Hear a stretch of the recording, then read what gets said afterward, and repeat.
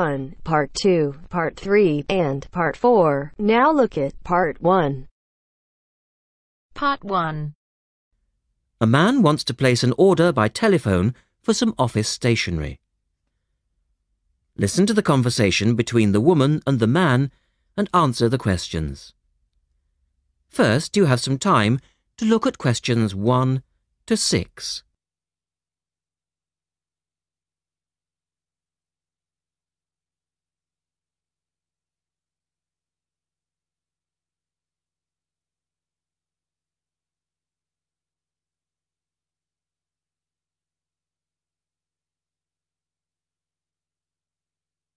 You should answer the questions as you listen because you will not hear the recording a second time. Listen carefully and answer questions 1 to 6.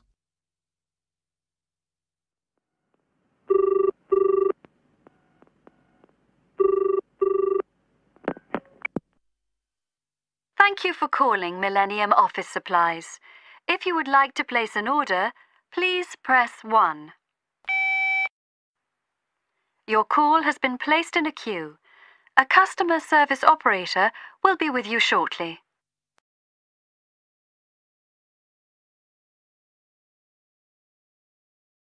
Gina speaking. How can I help you? Oh, hello. I'd like to order some stationery, please. And who am I speaking to? John Carter. Right. Can I just confirm your account number and the name of your company, John? Sure. The account number is 692411. 692411. Right. And you're from Rainbow Computers?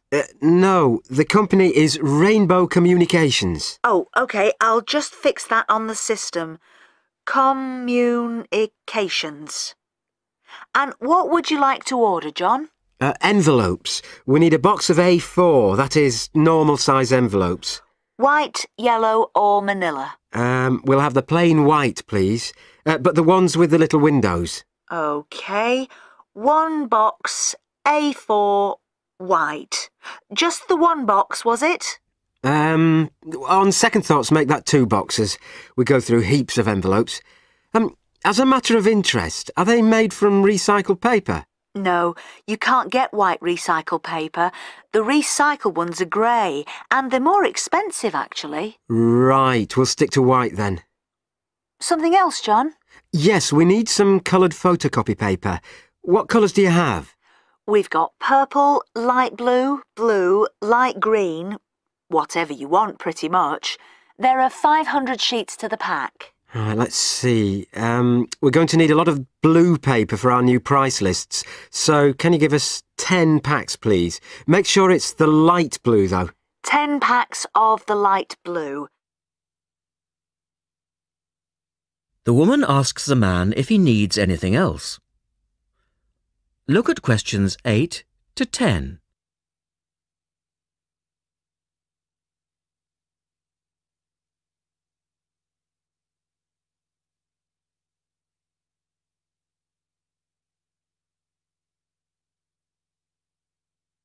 Now listen to their conversation and answer questions 8 to 10. Anything else that we can help you with? Let me think. What else do we need? I'm sure there was something else. Pens, paper clips, fax paper, computer supplies, office furniture? Oh yes, we need floppy disks. Do you have those nice coloured ones? Yes, but they're a bit more expensive than the black ones. Oh, that's all right. I'm not paying anyway. Right. Floppy disks. And what about diaries for next year? We've got them in stock already, and it's a good idea to order early. No, I think we're all right for diaries. But something we do need is one of those big wall calendars. You know, one that shows the whole year at a glance. Do you stock those? We certainly do. OK, can you include a wall calendar then, with the other stuff? Just make sure it's got the whole year on the one side. Sure. And do you have a copy of our new catalogue? No, I don't, but could you send one? Yes, I'll pop one in with the order. You'll find it a lot easier to remember what you need if you have our catalogue in front of you next time. Yes, good idea. And when can you deliver this? Should be with you tomorrow morning. can you make sure that it's not after 11:30 a.m? Because I have to go out at 12. There's only myself here on Fridays. Fine. I'll make a note on the delivery docket that they should deliver before 11:30. Thanks very much. Thanks.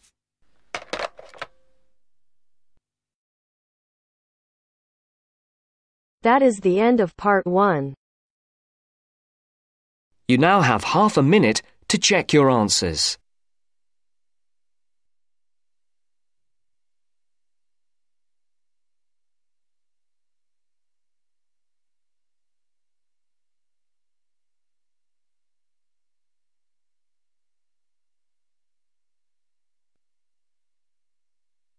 Now turns to part 2. Part 2.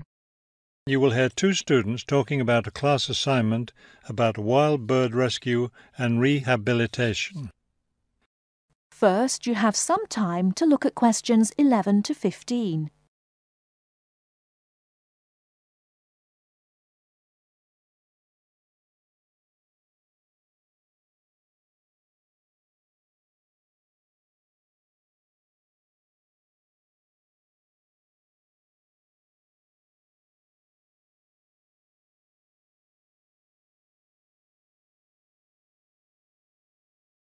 Now, listen carefully and answer questions 11 to 15.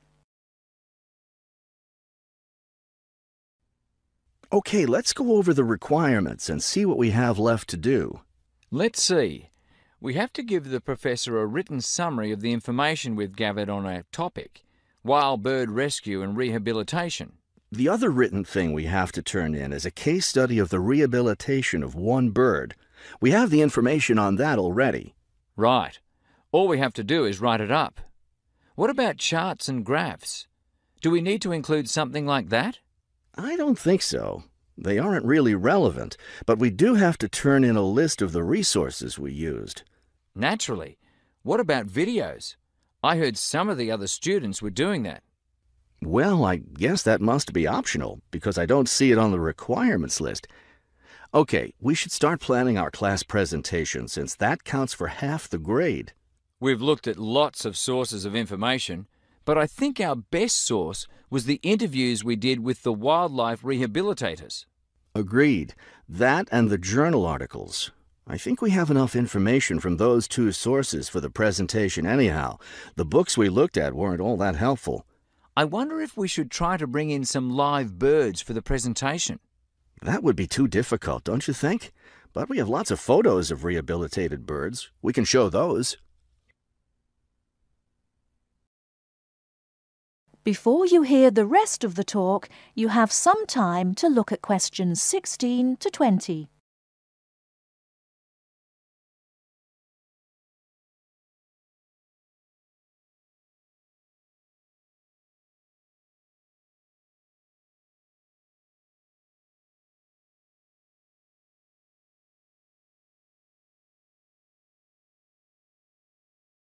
Now listen and answer questions 16 to 20. Right. Okay, I think we should start by talking about how to rescue a bird. Probably first we should help people understand which birds need rescuing. Yeah, that's really important, because a lot of times people see a baby bird that's all alone, or they find a bird sitting on the ground and they think it needs to be rescued. And usually, those are just baby birds learning to fly.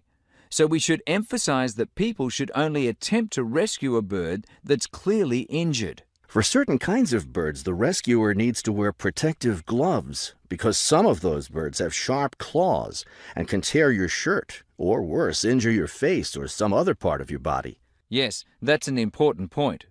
Okay, next, let's tell people to put the injured bird in a box with good air circulation. We should let them know that a cage isn't necessary, and a bag, especially a plastic one, could hurt the bird more. Another thing we need to say is that the best way to help the bird stay calm is not by petting it or talking to it, but by leaving it completely alone. Then people should take the bird to the bird rescue center as soon as possible. Right, and we should also point out that when they're driving the bird to the rescue center, it's better not to play music on the radio or talk loudly, because those things just stress the bird.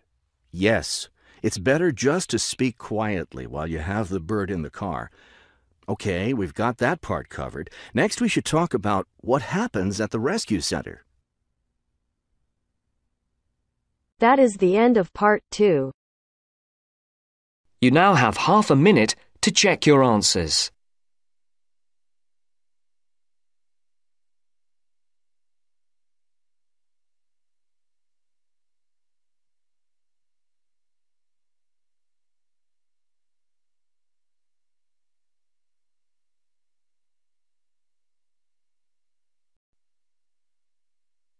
Now turns to part 3. Part 3.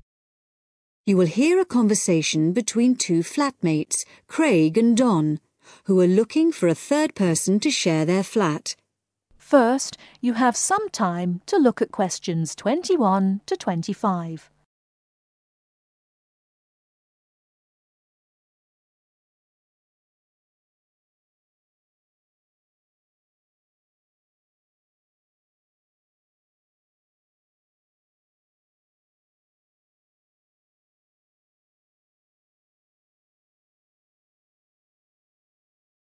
Now, listen carefully and answer questions 21 to 25. Hi, Craig. Been home long? Yeah, quite a time. Did anyone phone about renting the spare room? Yeah, we've had 3 phone calls about it. Really? Yeah. Do you want to hear about them? Sure. Right. The first one was called Phil Parrott. Uh-huh. He's a teacher. He's just qualified and he teaches sports. Okay. Actually, I'm not sure about him. He certainly sounded energetic, but he asked lots of questions about whether we smoked and what sort of food we cooked. Yeah. I mean, we don't exactly live on pizza and chips and takeaways. Well, not quite, but... But he might be a bit too health conscious to really fit in with the sort of life we lead. Yeah. And he asked a lot of questions about the room. He said he needs a big room because he's got lots of sports equipment. Well, that's okay. The room's quite big, but I'm not so sure about him. What about the second one? He was called David Spencer. Spender? No, Spencer. C-E-R. He works at Cooper Long. You know, the big company on Broad Street. He said he was a lawyer. Oh. I'd have thought in that case he'd be earning enough to rent his own place. I wonder why he wants to share a flat. Well, he didn't say. He's quite a bit older than us. He did say he's just moved down here from the north of England. He seemed very quiet, actually. Maybe he wants to meet some new people. I got the impression he was a hard-working kind of person who doesn't go out all that much. Right. But he sounded okay. Oh, one thing, though. He said he wouldn't be staying in the flat at the weekends, so he wants to pay reduced costs for gas and electricity, because he's only here 5 days out of 7. Oh, I'm not sure about that. What do you think? Well, I suppose it's fair, but it all sounds a bit complicated.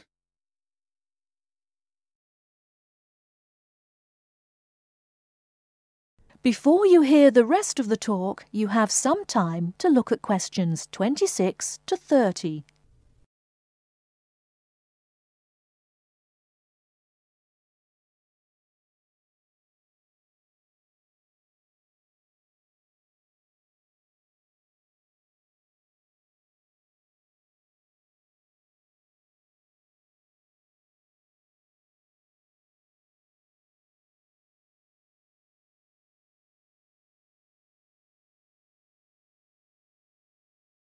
Now listen and answer questions 26 to 30. Anyway, there was a third person, Leo Norris. Yes? He's an engineer. Oh, yeah? And he's about our age. Right. What did he sound like? Well, actually, he was really funny. I couldn't stop laughing when I was talking to him. He said he was very lazy and never got up until noon at weekends, and I said that wouldn't be a problem here. No, certainly not. But actually, I suspect he was joking when he said he was lazy. I think he lives life as it comes. He's certainly not competitive or stressed, but he likes cycling and things like that. He sounds like an outdoor type. Anyway, I thought he sounded as if he'd fit in. He wanted to check if there was somewhere safe for his bicycle. That's not a problem. No, he can leave it in the garage with my car. So did you get his contact details? Yes, he left his mobile number. It's 0777 687 2433. And does he want to move in straight away?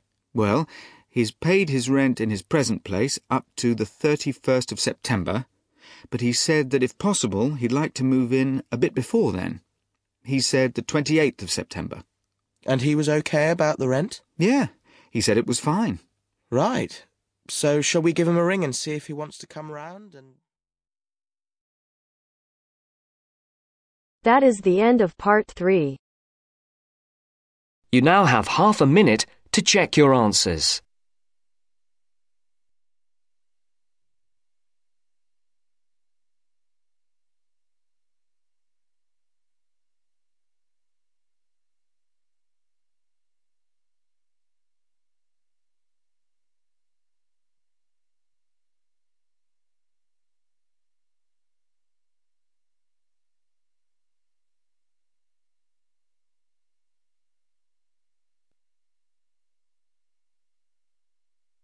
Now turns to part 4. Part 4. Section 4. You will hear part of a lecture on art history. First, you have some time to look at questions 31 to 40.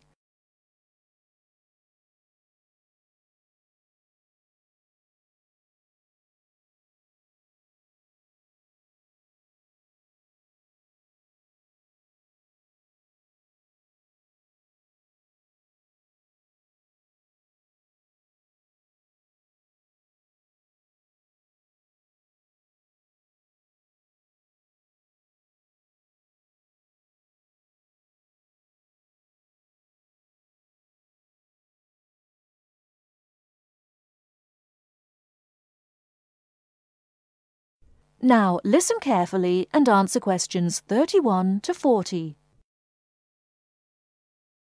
In the last lectures, we looked at the art of the ancient Egyptians, and then considered the art of other ancient Mediterranean civilizations, in particular Greece and Rome.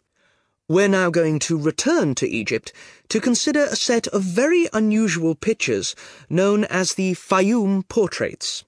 The Fayum is a lush green area about 100 kilometers west of Cairo.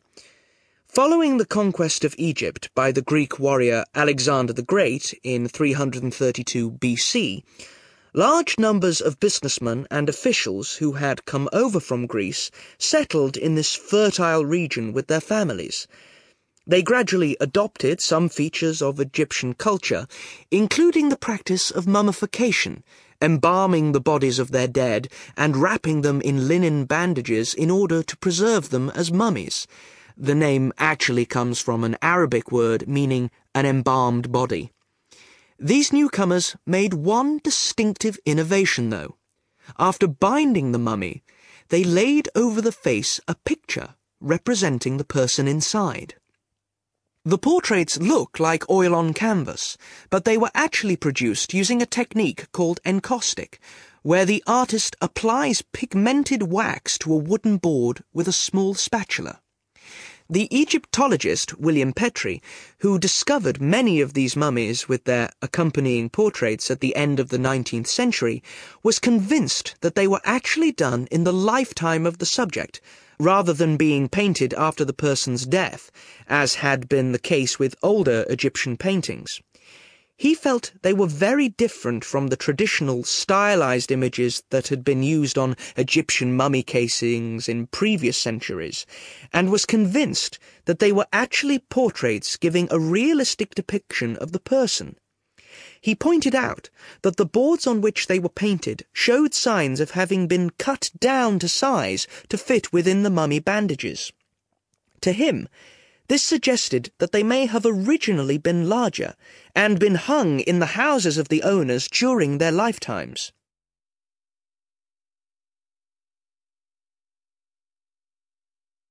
But more than a century after they came to light, nobody knew how far they were really depictions of real people, as against idealized portraits.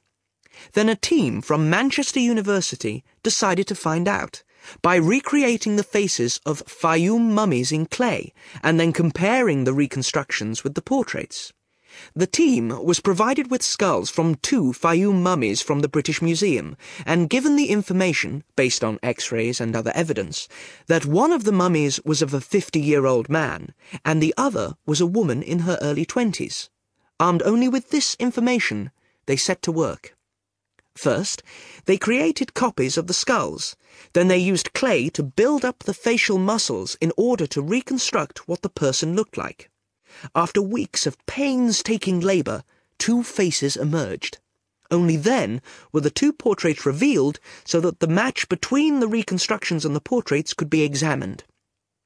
In the case of the man, both model and portrait showed a broad, flat face with a slightly hooked nose and a fleshy mouth with broad lips, but the man in the portrait was noticeable for his 5 o'clock shadow, the beard beginning to grow around his chin and on his cheeks. This would have been quite a recognizable feature of the man in real life, and an easy thing for the painter to copy. However, it wasn't something that the makers of the model could know about. In the reconstruction, the right eye was slightly higher than the left, and this was the same on the portrait. But on the portrait, the eyes were very large, which is standard with many of the Fayum portraits, while in the model they were longer and narrower. The portrait of the woman appeared to be even more of a standard type, with her large eyes, straight nose, and small mouth. These pretty feminine features suggested this could be an idealized woman's face, and yet it proved to match the reconstruction surprisingly closely. The proportions of the lower face corresponded, and so did those of the forehead, though in the portrait the eyes were closer together and larger than in the reconstruction. And in both cases, the head was set on a solid neck, suggesting a more powerful physique than you might have expected from these delicate features. So, overall, the similarities between the portraits and the models are too close to be accidental. The artists may have started from a standard picture, but attempts were made to modify this to reflect the characteristics of the subject, what gave the face its personal qualities. Obviously, this isn't much of a sample upon which to judge an entire genre of portraiture, but the researchers are convinced that, on the whole, the artists aimed to represent their subjects as they appeared in real life, whether this was flattering to them or not.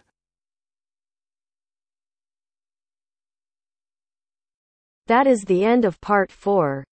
You now have half a minute to check your answers.